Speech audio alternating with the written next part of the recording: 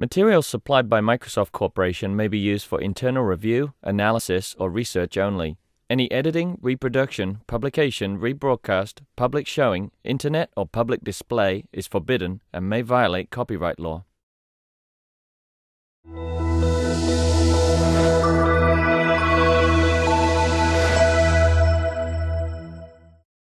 Okay, so the scenario we're going to use today is I, AJ, am a researcher who deploys stuff into people's homes, which happens to be true, and I'm going to Chris's home. Anybody here named Chris?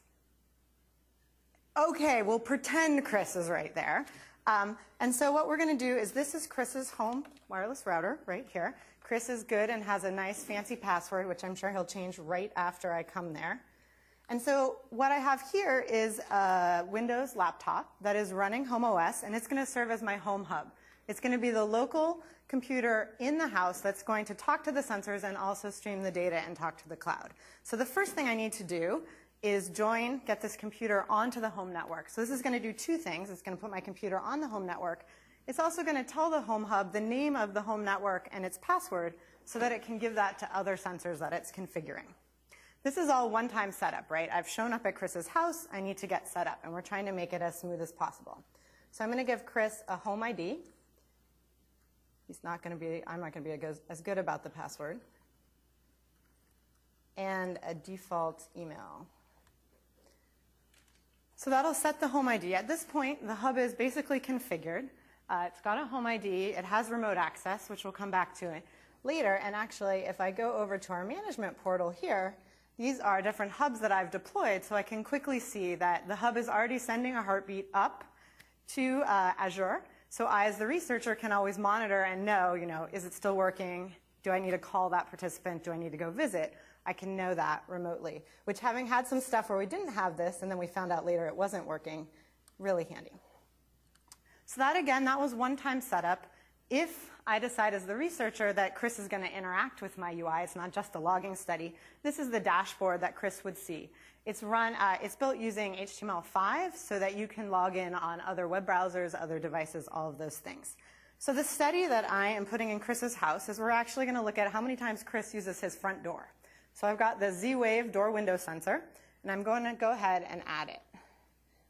And so for Z-Wave, as some of you know, there's a Z-Wave dongle here that's actually connected to my hub, and I need to put it in the pairing state. So I'll go ahead and push pair here, click the button on that, and I'll get into this final device setup menu. So we're going to call this the front door sensor. Say that it's a door window sensor.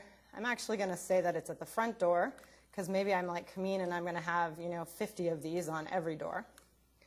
At this point also, the Home Hub knows that there are certain applications that can use this kind of sensor. In fact, this Alerts app, which I wrote as the researcher, and it offers me the opportunity to install that here if I want. So when we come back to the dashboard, the Alerts app is there.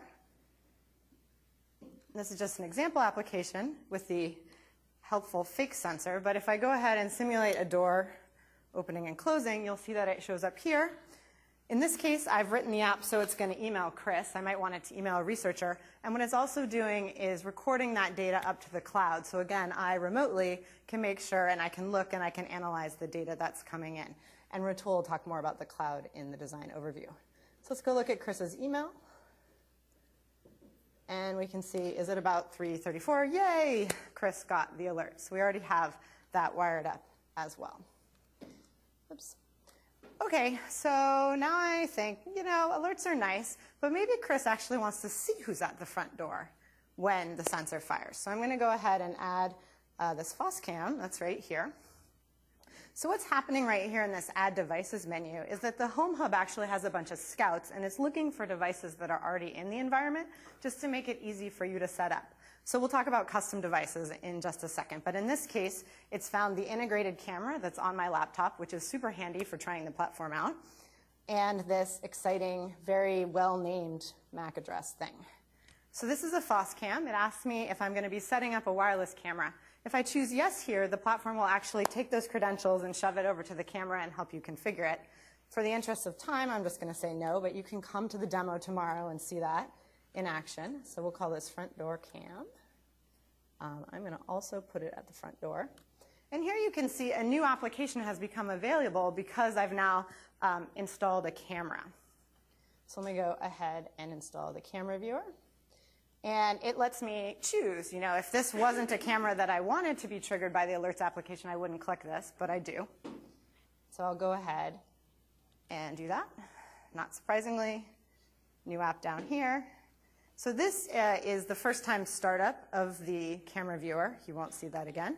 And everyone over here should smile and wave, yes, hello. And so this is also just another simple example application we've written that shows how to get cameras, how to move them around, how to do simple recordings. Oh, people still waving. So those were, as Kameen mentioned, those are commercial devices. And that's really handy. And the platform already supports connecting to the Z-Wave sensors and other types of sensors. But sometimes when you have research, you have to build your own sensors. So we've actually been building a bunch of sensors using .NET Gadgeteer.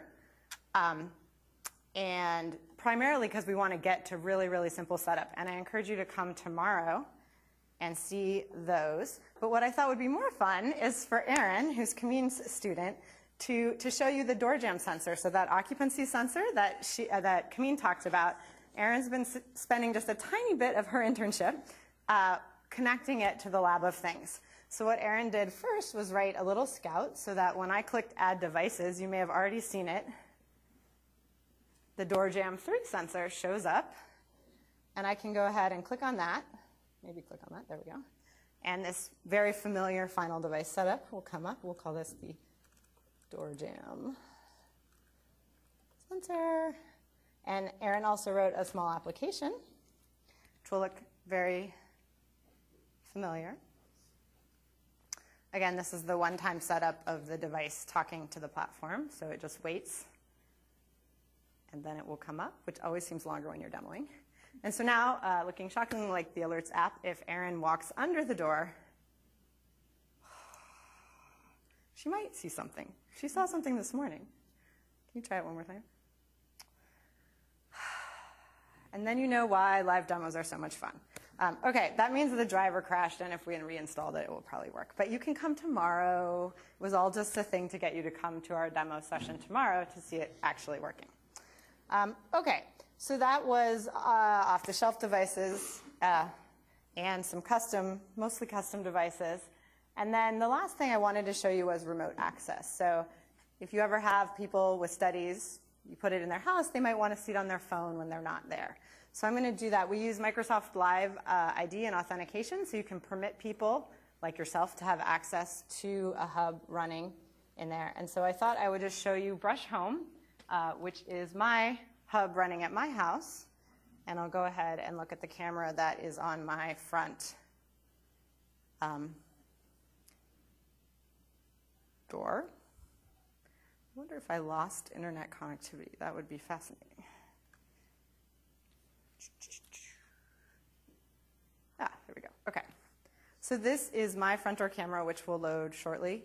And we could move it around, and there's no one on my driveway right now. And then, of course, as soon as you put a camera up, your children want to go run out in front of it and dance for it and have you do recordings of it. OK.